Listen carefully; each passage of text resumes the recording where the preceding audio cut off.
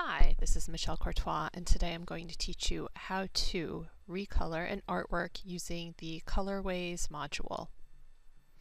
I am going to select the artwork that I want to recolor. Make sure you use the selection arrow up here on the left. It's the blue arrow. You want a blue bounding box around your artwork. Then I'm going to go up to the Colorways Studio.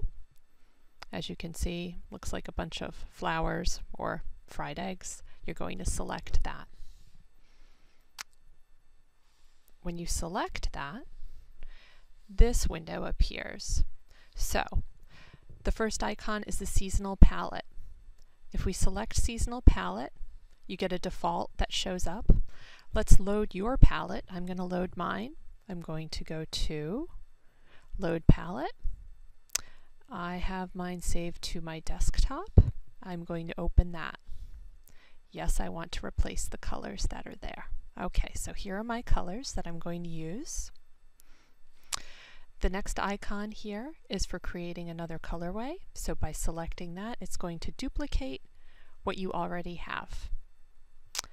This is for deleting a colorway.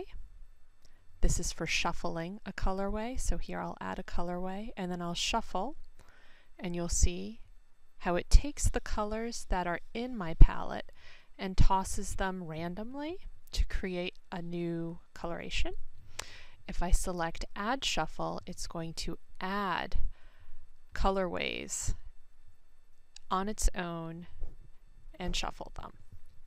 The next is Colorways Management. So if you select that box, let's say you create 40 different colorways and you go through them and you don't like them, you can delete them more quickly instead of individually. So I could just select them by holding down Shift, or individually by holding down Control, and then I can delete them.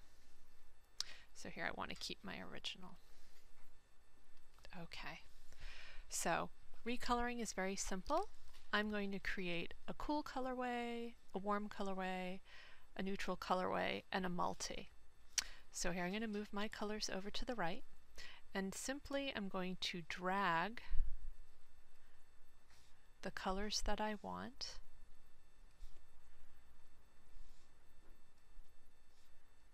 onto my artwork. And then maybe I'll get rid of the black here by doing that. Okay, so I'm going to go back to my original colorway. I'm going to duplicate that. I'm going to follow the color positions here, and I'm going to create a warm colorway. So when you're creating colorways, it's good to explore different color options. Let's try creating a neutral.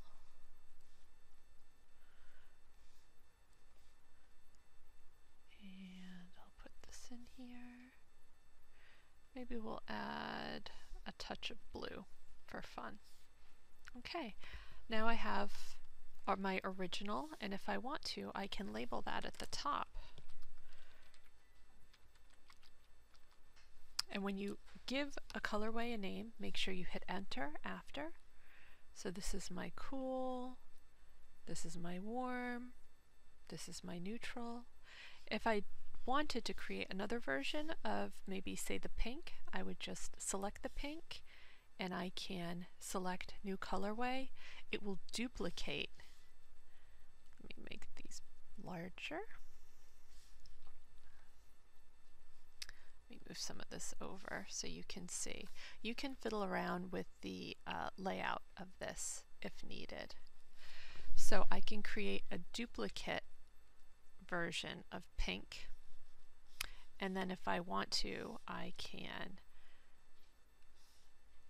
create another colorway, or I can use my Pantone book and look for colors in here that I might want to use. Maybe I want to use a different pink, and I can just drag that down.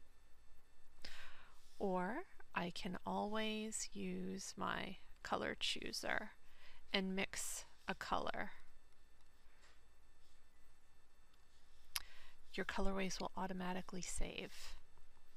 Not like with weave or with knit where you have to say OK to select your colorways and save them at the end. And that's it.